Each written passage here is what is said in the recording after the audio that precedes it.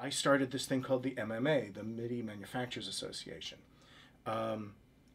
I started as a nonprofit, and I built the communications device. I put together the protocol on how engineers could talk about things freely without, fear of any, secrecy issues. And it worked. It all really worked well. So 7 years, I ran everything. Then I stepped down. Jim Cooper took over for a while. I came back for a couple more years, a couple years later, but my career had really started to take off as a composer, and I was no longer able to keep up with things. But for those initial 7 years, everything that needed to happen happened. And, you can't please everybody, but nobody could fault how we made the decision to do things.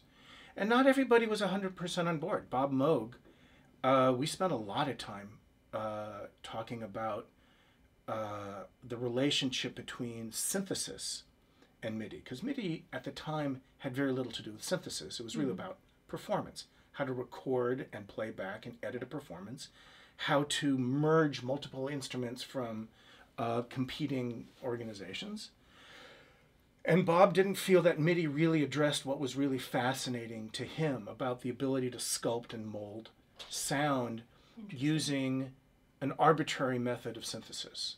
I mean, he had his, Sure. which, the 2/3 oscillators filter envelope paradigm hasn't shifted that much since Bob Moog, Yeah. Since the 70s, the architecture of the vast majority of synthesis. Turns out he was onto something.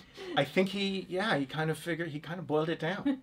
Anyway, so that was my role, was to oversee everything, to be supportive, to answer questions, to solve thousands and thousands of problems, to translate documents between Japanese and English and the other way around.